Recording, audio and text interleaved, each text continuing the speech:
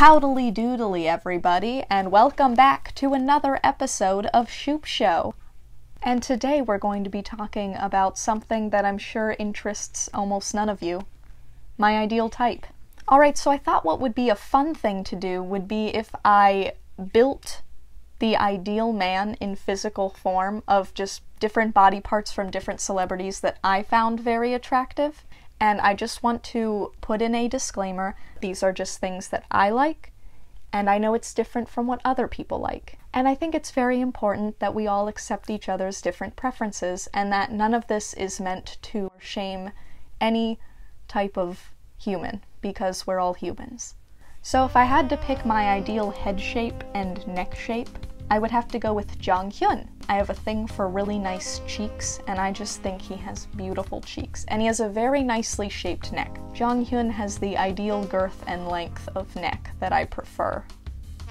We have the eyes of Juan Pablo Dipachi. I probably mispronounced that because I am very Caucasian. And I think Ravi from VixX has a very nice nose. It's small and delicate, but it means business. I like a good nose that can express authority.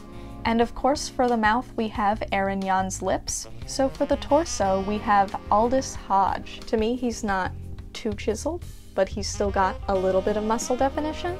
And then he's got like a smaller waist, which is small enough for me to wrap my tiny little arms around and give him a hug. For the arms, we have Ben Stiller's arms, specifically from Tropic Thunder. We're just gonna tweak it a little bit, and there we go. Now it's good. For the legs, it's no surprise here, we got Wonho from monstax. I like a good thigh that can really crush the trachea.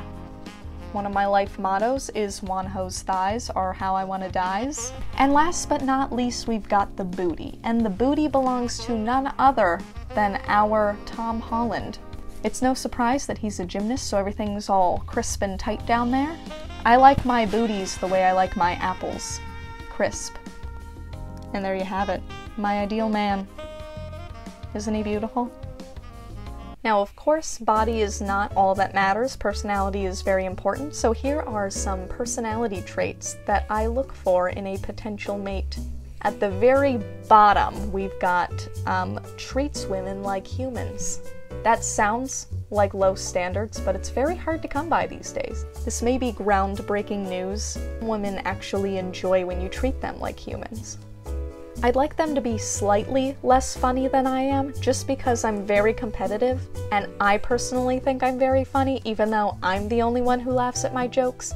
So if I can laugh at their jokes slightly less often than I laugh at my own, then that would make them ideal for me. However, I would like them to be significantly more intelligent than I am. They have to love animals. I will not settle for anything less. If there was a potential mate, and he was looking at a dog and a car, both hanging off of a cliff, and he had to choose to save one. If they chose to save the car and not the dog, I would throw that person off the cliff and save the dog myself.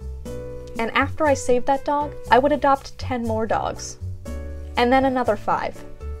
He must love animals to the extent that he would be willing to let spiders outside as opposed to killing them in a fit of toxic masculine rage. Take that little spider who's unknowingly in my home and let him outside so he can build his little web and catch all the little bitch-ass lanternflies that keep harassing my neighborhood.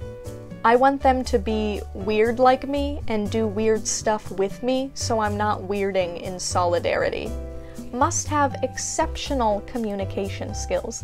The fact that I could talk to another human and we can discuss our disagreements and come to a mature, resolution without having to shout at each other or be passive-aggressive or do any of the sort is, I don't know why we don't all strive for it. I like to go on hikes, so couch potatoes just won't cut it for me. You could say that if he doesn't enjoy hiking, he could take a hike. Ideally, he won't just tolerate and appreciate my puns, but he will engage in the pun creation. I just couldn't understand being with someone who didn't enjoy puns. Someone who doesn't enjoy puns, I find that to be very pun attractive. If someone didn't enjoy my puns, I would feel very pun appreciated.